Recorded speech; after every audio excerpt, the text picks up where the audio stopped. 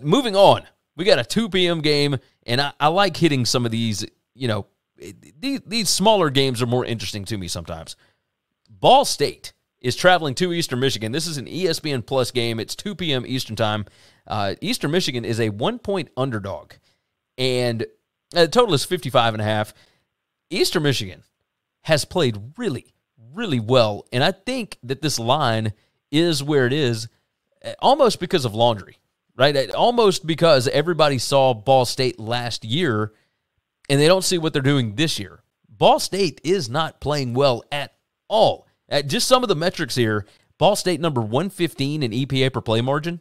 They are number 99 in quality drive rate. Eastern Michigan is number 70 in EPA per play margin, and they are number 48 in quality drive ratio.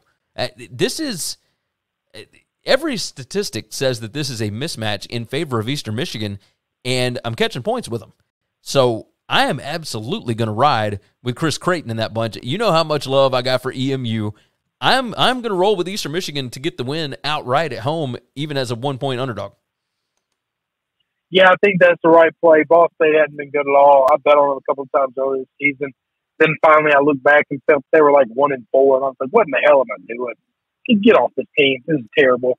So I don't know what happened up there, but they and San Jose State were both really, really good in the 2020 season, and I wonder if some of that was just like a crazy magical year during a COVID season where everybody else was down and they just took advantage of it. But it has been strange to see because they returned like all 22 starters. I mean, it was crazy.